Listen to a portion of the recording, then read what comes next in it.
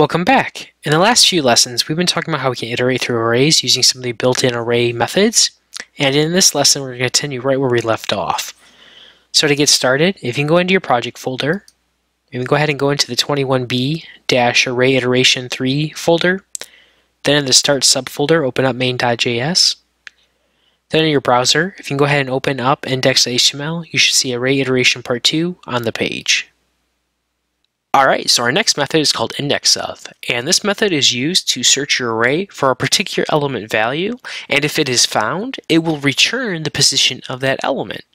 So to see an example, what we'll do is we'll do results, we'll set it equal to myArray, and then we'll do indexOf, and then for our arguments, we can specify our search element.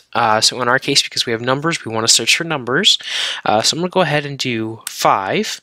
And then we can specify an optional argument of from index. And this index allows us to specify where we start searching our array from. By default, if we don't provide it, we will always start at index 0. If we do provide it, we will always start searching at that location. So for now, I'm going to go ahead and not include it. And then I'm going to go ahead and do a console log of our results so we can take a look.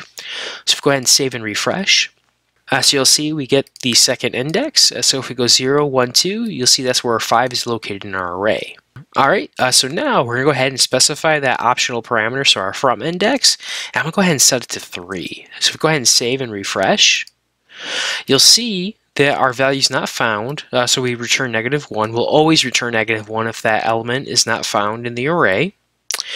And what happened is because we started at our third index, we only processed the third and fourth index, and so we never actually found our value. So that's why we return -1 here. So what I'm going to do is I'm going to go ahead and copy these 2 lines of code. I'm going to go ahead and paste them here. And I'm going to go ahead and just change this back to 5 so that we can see both of them. So one thing to note is you can specify a negative value here for our starting position, and what will happen is we will start at the end of our array and we'll count backwards and start at that position and then work our way towards the end of the array.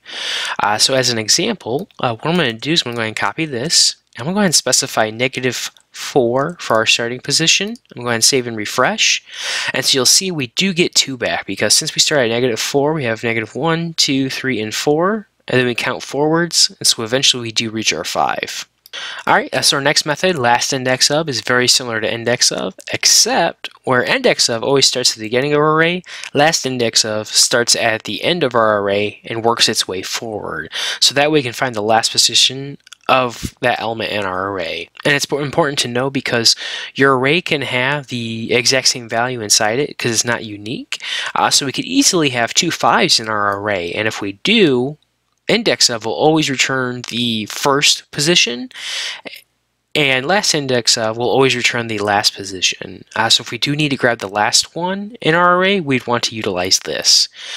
So to see an example, I'm just going to go ahead and take my array, and I'm going to go ahead and do push. I'm going to go ahead and add a 5, and I'm going to go ahead and add the number 5 to the array, and then I'm going to go ahead and copy these 2 lines of code. And I'm going to go ahead and change this to last index of. And then what I'm going to do is I'm going to go ahead and add a console log here. And I'm going to go ahead and console log my array just to make sure everything's working as expected. If we save and refresh, you'll see we have a new array with 6 elements. And we have our new 5 at the end of our array. And so you'll see last index of returns the 5th position, returns the 5th index in our array. So similar to index of, we can specify a second argument that's optional, so the from index of where we want to start a position from. And the only difference is when we specify that, we will start from that position and still work our way forward. So if we go ahead and copy these 2 lines of code here, and let's go ahead and specify -2. If we go ahead and save and refresh,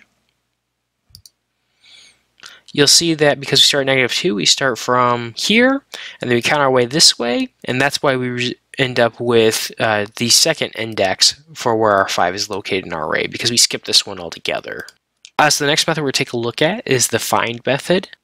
This method is used for returning the first array element that will pass some type of criteria. So before you saw we were returning indexes, this can be used for finding the actual element itself. So as an example, what I'm going to go ahead and do is I'm going to go ahead and do results. I'm going to set it equal to myArray dot find, and then we go ahead and pass in a function. So this is referred to as our predicate. So we'll go ahead and do our function, and this function is similar to the sum method in that it will process each element in our array until it finds something that makes our criteria pass.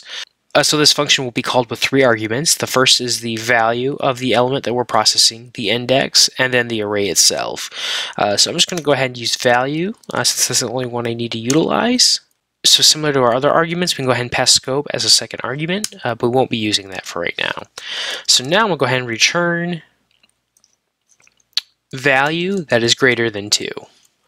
So then if I go ahead and console log our results, go ahead and save and refresh, you'll see that right away as we're processing our array elements, because 3 is greater than 2 is the first value that is, we return that value and we stop processing our array. Alright, our last method we're going to take a look at is find index. So find index is very similar to find, except instead of returning the array element, we're going to go ahead and return the index of that element. So what I'm going to do is I'm going to copy these lines of code here. I'm going to go ahead and change this to find index. Go ahead and save and refresh. So right away you'll see a difference. So in our previous method find, we returned 3, so the actual value of our array element. And then when we use find index, we return the index of that element itself. So you'll see index 1.